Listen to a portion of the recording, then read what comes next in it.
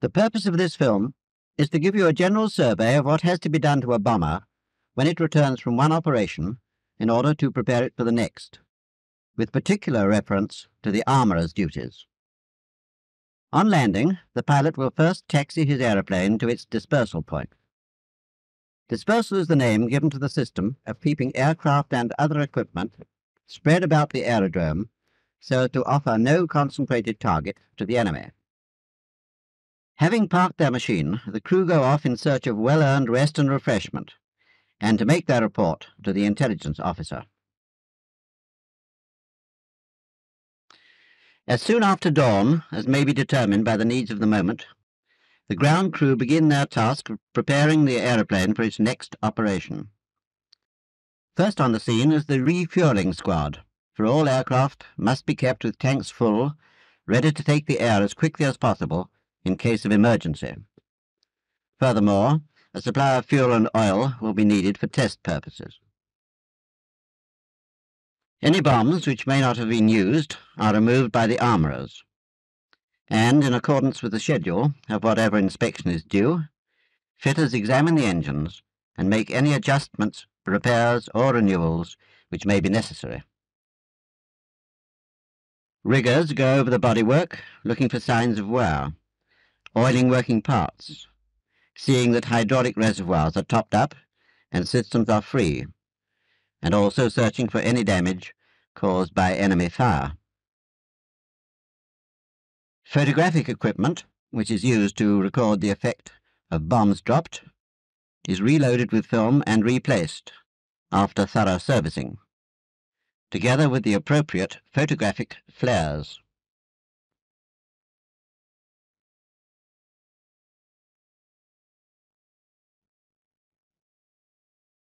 Owing to the height at which our aircraft operate, a quantity of oxygen is used by the crew on each flight, and must therefore be replenished after every operation.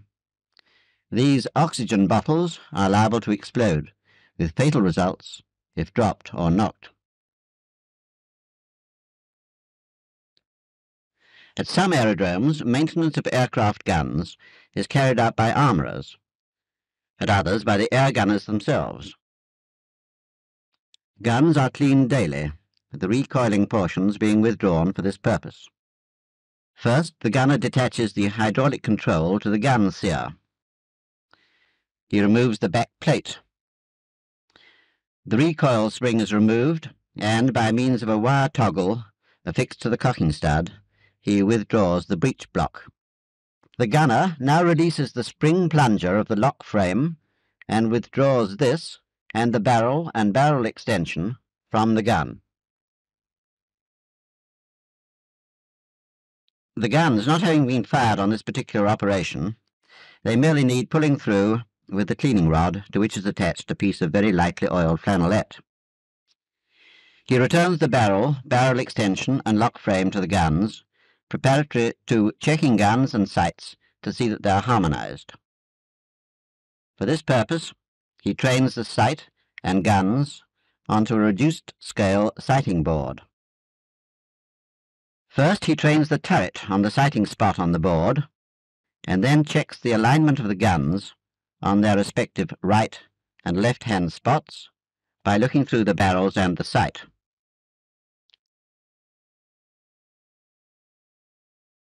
Meanwhile, in the ammunition filling room, machine gun belts are being prepared by means of the belt filling machine. This automatically inserts the rounds into metal links and roughly positions them. The rounds are put into a hopper in the proportion of different types of ammunition required for the operation in question, that is, day or night. These will consist of ball, armour-piercing, and incendiary. In order to apply the tracer firing principle, a percentage of tracer ammunition is put into the belt, accurately spaced every so many rounds, approximately 1 to 5 of other types of ammunition, as can be seen here.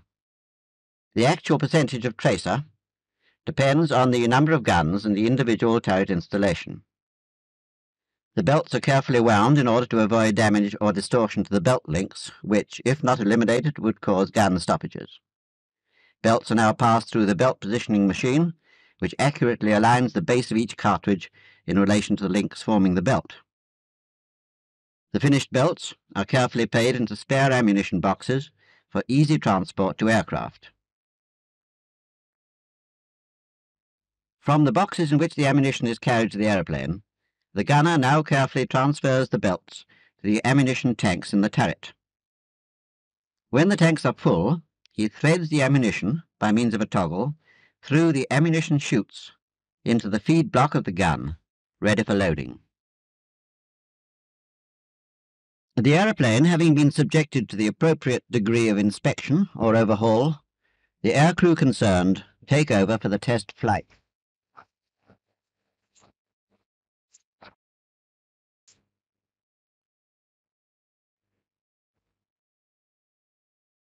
During the test flight, which lasts some 20 minutes, engines, radio, guns, controls, bomb release gear, and other parts are subjected to a working test. Finally, the aeroplane is grounded and, if satisfactory, is ready for bombing up.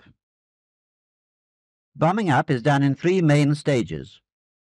The first 2 are done by the station armament section, and the third by squadron personnel.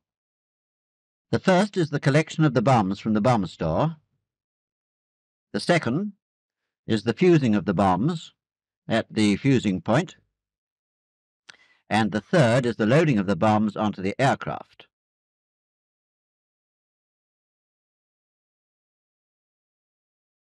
We begin at the bomb dump. For obvious reasons, it is far from the hangars and the main buildings of the station. The bomb store is well camouflaged, surrounded by a barbed wire fence, and is guarded at the entrance. Bombing up starts when the detailed orders of the bombs required are received by the NCO in charge of the bomb dump. He passes on these orders to the NCOs in charge of the various bombing up parties, each of which has its own particular task. This party will load the bombs onto the bomb trolleys. First, they put their tin hats and respirators in some place where they can get at them easily. Then they open the bomb store. The bombs are stacked by types. The main types are general purpose, semi-armor piercing, and high-capacity bombs. They range from the 250-pound bomb upwards. Incendiary bombs, because they are incendiary, are stored separately. The bombs used for a particular operation vary according to the kind of target to be attacked. SAP and AP bombs are designed for use against warships and for attacks on heavy machinery. They are strongly made, and they have great penetrative power and heavy fragmentation. Here are some GP bombs, which have a higher charge-weight ratio. They throw off more but smaller fragments, and are therefore used against normal industrial or military targets. These 2 types of bombs have a wide variation of fusing. The GP from instantaneous up to several hours delay, and the SAP from instantaneous up to several seconds delay. HC bombs have a high charge-weight ratio, and little fragmentation but heavy blast effect. Because of their light construction, they can only be fused instantaneous. In the store, the bombs are kept apart from their tail assemblies, which are stored in these containers. As a rule, the tail assemblies will be loaded onto a trolley and taken to the fusing point ahead of the bomb.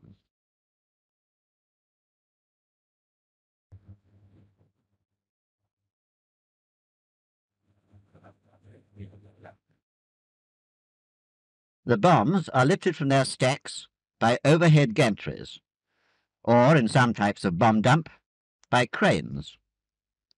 They are loaded onto bomb trolleys for conveyance between bomb store, fusing point, and aircraft. By means of slings, as many as 4 250-pound bombs can be lifted at once.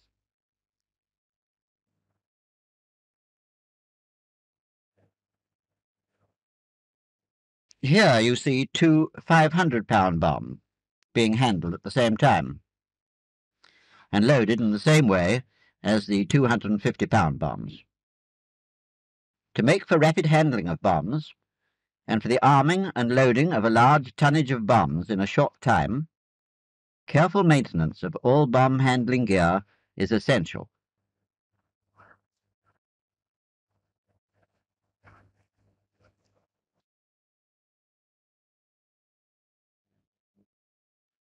Larger bombs, such as this 1,000-pound GP, need special slings and tackle. Many of these larger types are not fitted with suspension lugs and are lifted by slings passing round their bellies. Special cradles, too, are needed to adapt trolleys for carrying these heavier bombs. Adequate equipment is supplied to make the loading of larger bombs as simple as the loading of the smaller ones. Here a large high capacity is being moved from the store. These heavier bombs are more easily moved on the gantries by pushing on the load itself rather than by pulling the chain tackle. Before the bomb train moves off, the bombs are securely strapped to the trolley.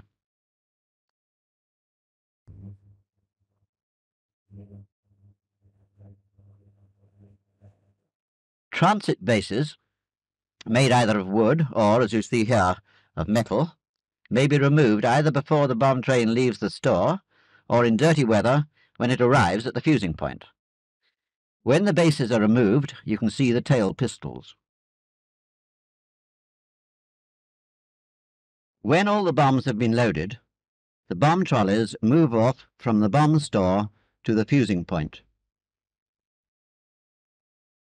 The fusing point, where possible, lies between the bomb store and the aircraft dispersal points. The bomb train carrying the tail assemblies and their containers arrives first. The second bombing out party, who are waiting to fuse the bombs, take the containers from the bomb train. They remove the nose pistols and test them to see that the arming vanes are in working order and the safety devices intact.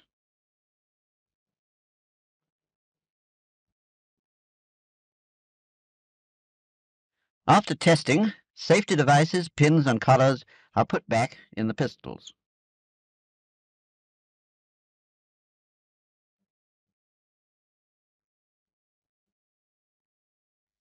They inspect and test tail assemblies, first removing the safety clip from the arming vane. Here is the safety clip. Its purpose is to prevent the arming vane being rotated before the bomb is dropped. The arming vane is tested for freedom of movement. These boxes contain detonators. They are sensitive to heat and shock and must be handled carefully.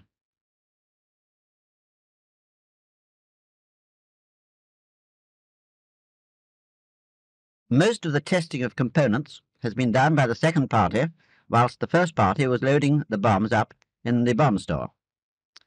The actual fusing, therefore, starts immediately on the arrival of the bombs at the fusing point. This process usually begins with the tail pistol.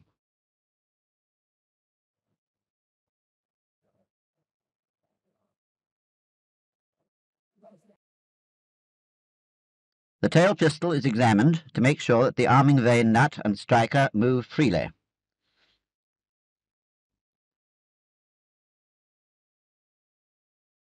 Before the detonators are inserted into the detonator cavity or exploder, this cavity is gauged. The detonator is then inserted into the bomb. Here the process is repeated in close-up.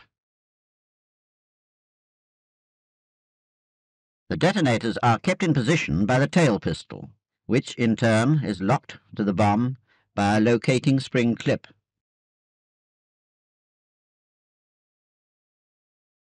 Noses of the bombs are fused in a similar way. First the transit plug is removed, then the gauge is inserted in the detonator cavity, and then the detonator.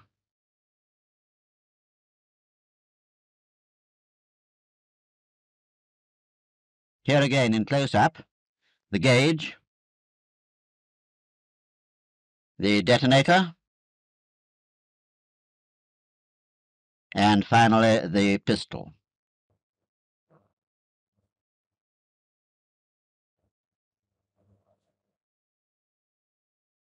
The tail assemblies are now clipped onto the bombs. The tails are secured by 4 clips, and the armourer must see that these clips are properly engaged in their respective recesses. It is essential that the operation of clipping on the tail assemblies to the bomb should be correctly carried out. If this is not done, the tails will fall away from the bomb, and the bomb's flight through the air become unstable.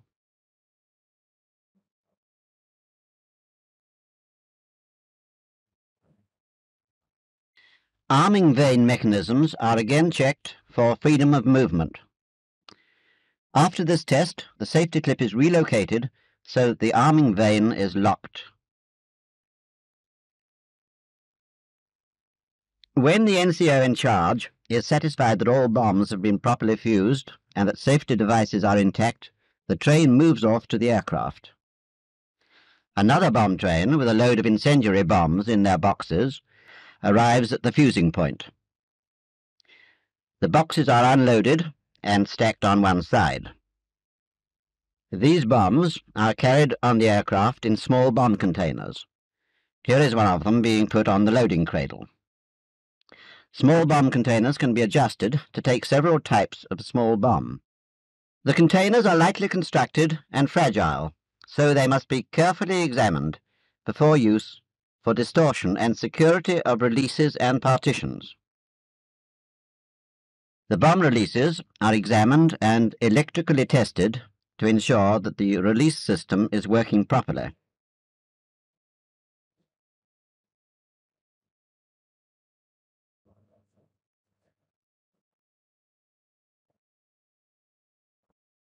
A canister of 4-pound incendiary bombs is now being unpacked from its wooden box.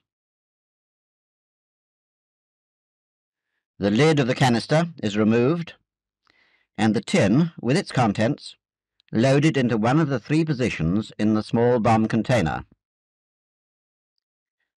The tin is then secured to the container.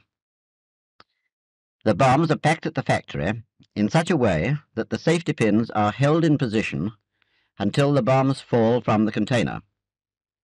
They are therefore safe until released. The small bombs are kept in the container by a drop bar, one end of which is hinged and the other end clipped into the bomb release. These drop bars are now being fitted in position.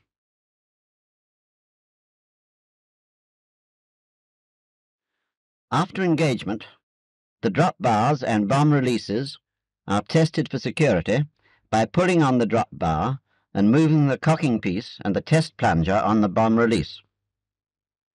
The transporter is then clipped onto the container and the container inverted by rolling the loading cradle, which is then removed.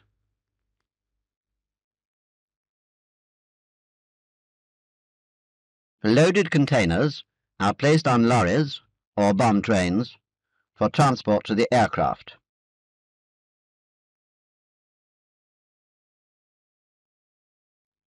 The bomb train, which here, for the sake of example, is loaded with 4 250s, 2 500s, and 1 1,000-pound bomb, now arrives at the aircraft. The method of hoisting and loading, which you see now, is peculiar to the Wellington.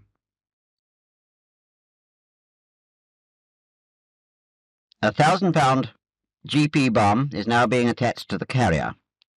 It is suspended from the carrier by a sling, which passes from one side of the carrier underneath the bomb and is then secured to the release slip on the opposite side. This is the 2,000-pound Type A carrier with a single sling. Slings are more often used for heavy bombs, as their weight is too great for them to be suspended by a lug from the normal release slip. After the carrier has been fixed to the bomb, the trolley is manoeuvred so that the bomb is almost exactly under the winch cable.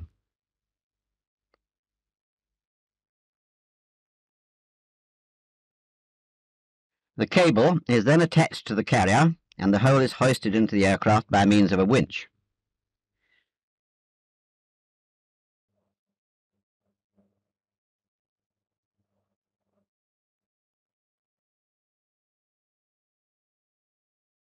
When the carrier has been located to the bomb beam, the nose and tail steadies are adjusted. This is to stop any tendency of the bomb load moving during flight. The fusing wire is now fixed in position. Small bombs, as well as small bomb containers, are wheeled under the aircraft below the release to which they are to be attached. The bomb release, together with its hoisting cable, is lowered and attached to the bomb suspension lug. One of the crew then winds the winch handles, and the bomb is raised to its position in the release slip housing. Others of the party assist by guiding the load carefully to avoid damage to aircraft parts. For reasons of safety, airmen should not get under bombs during this part of the bombing up process.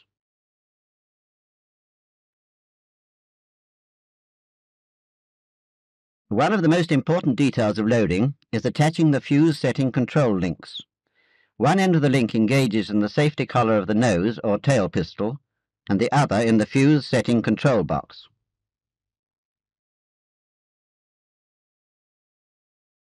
A small bomb container with its load of incendiary bombs is now being brought to the aircraft.